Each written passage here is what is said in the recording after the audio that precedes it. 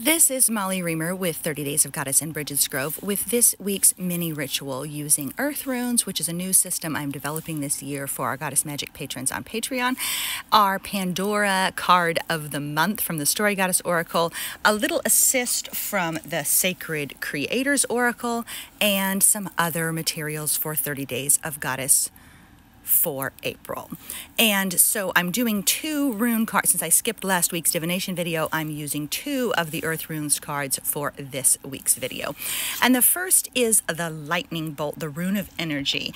And I am considering changing this one to the Rune of Inspiration. To me, this one really speaks of those goddess lightning strikes of inspiration that we sometimes experience. I really feel like my most powerful work has often come from being open to the inspiration and seizing the lightning bolt of inspiration when it strikes and following where it leads instead of putting it off or waiting until it's perfect or waiting until I have it all figured out. And it's easy to wait till you have something all figured out, but I mean, it's easy to delay what you're actually going to do and what you can actually accomplish because you tell yourself you have to have it all figured out first.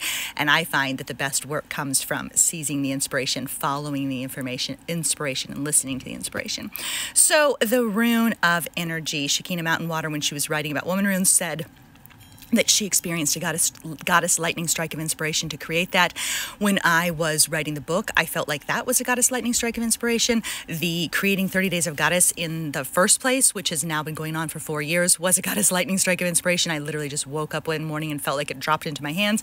Creating the Story Goddess Oracle was one of those goddess lightning strikes of inspiration where it just kind of fell into my hands. Creating this Earth Runes deck was a goddess lightning strike of inspiration where it just dropped into Mark and my hands. Both it suddenly arrived, like something that arrives fully formed almost.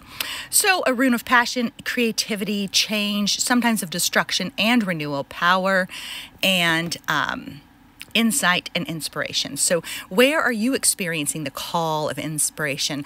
Are you following where it leads? Do you sense those goddess lightning strikes and are you able to seize them, or do you put it off or wait for later or for the right time? And then our second one is the Pathfinder, which connects well with the following the inspiration because that sometimes those goddess lightning strikes open up the path and the way forward for you to follow. So the Pathfinder is the rune of exploration, witnessing, watching, noticing, walking, discovering paths, animal wisdom, listening to the landscape, stepping in and stepping through routes, trails, treks, and deer trods. So how are you feeling about your path? Are you able to follow where it leads? Are you exploring, leaning in, digging deeper, witnessing, watching, noticing, walking? One of the things I wrote in the Woman Runes book was we make our own path by walking. And we do. When we hesitate too long, when we wait for the right time for everything to be perfect, when we forget to seize those goddess lightning strikes of inspiration, sometimes we never make our own path. We make our own path by walking. So the Pathfinder. What are you listening to? What are you following? Where is inspiration guiding you onward? What are you noticing about your own path? What are you discovering about your own way?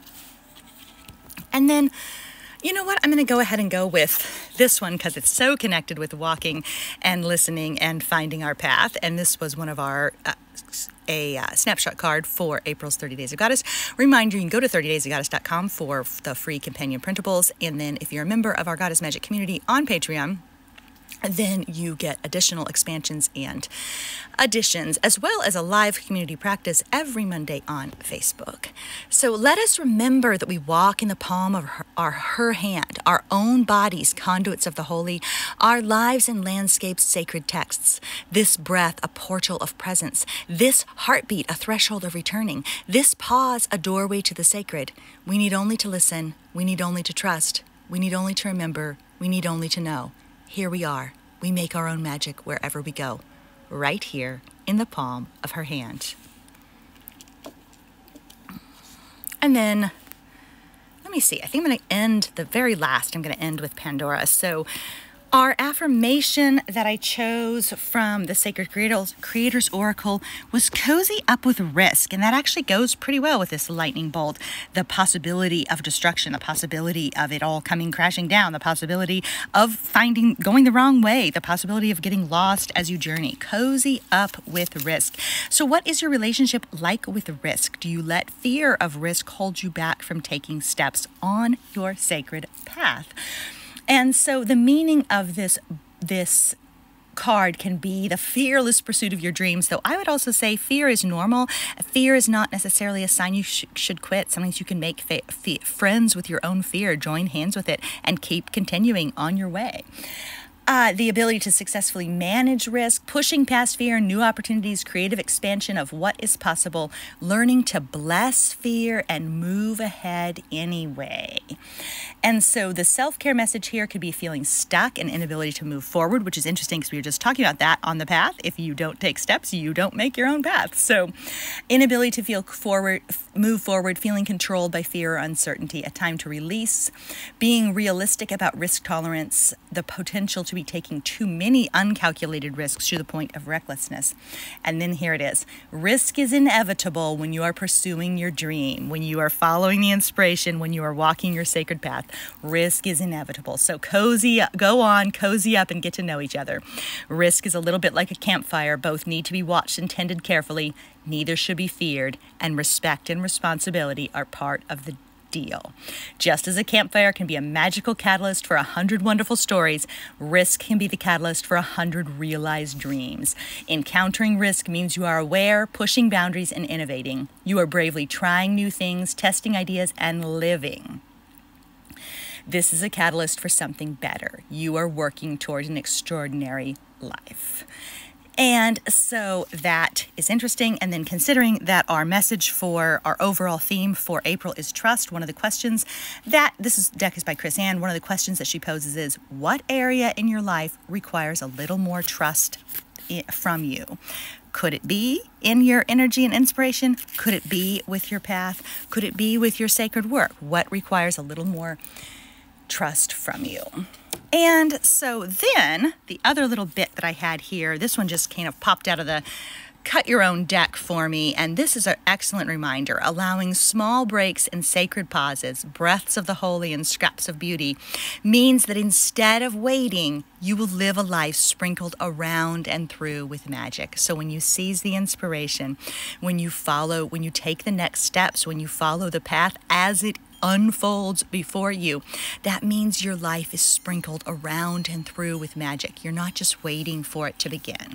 And so closing up with Pandora, and this one is so I have the set goddess packet that the members of our Goddess Guidance Club on Patreon get, and then I go ahead and make another one for myself that includes the spontaneously or intuitively drawn cards instead of the ones that specifically go with this month.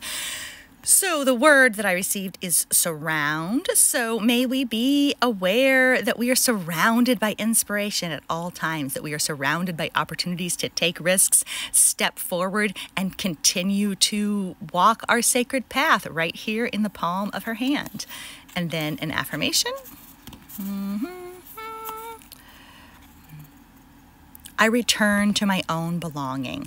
I really feel like my word of the year this year is liberate and replenish, but I also sense return out there. I return often to the notion of returning. That's like at the heart of my practice. That's the heart of what I teach through 30 Days of Goddess, is to return again and again, to come back home again and again, to return to your own belonging, to return to your own knowing, to return to presence, to return to center. Return, return, return. And then there's 2 cards in here.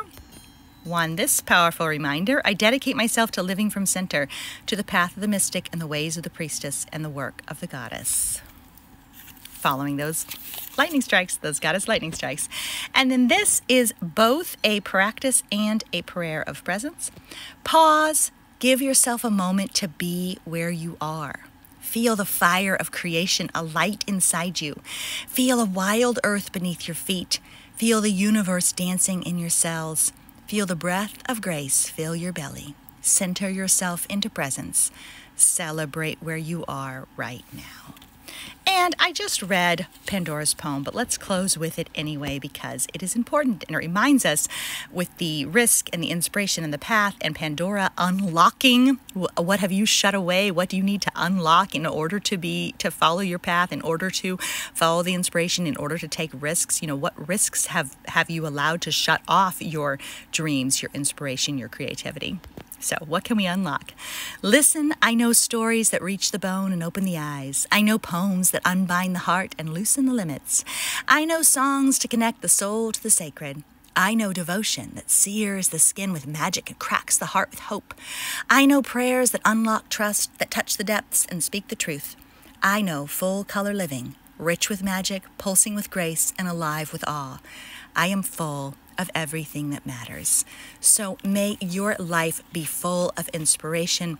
May it be full of creativity. May it be full of presence. May it be full of delight. May it be full of everything that matters. Remember, you walk in the palm of her hand. Keep living your magic. Bye-bye.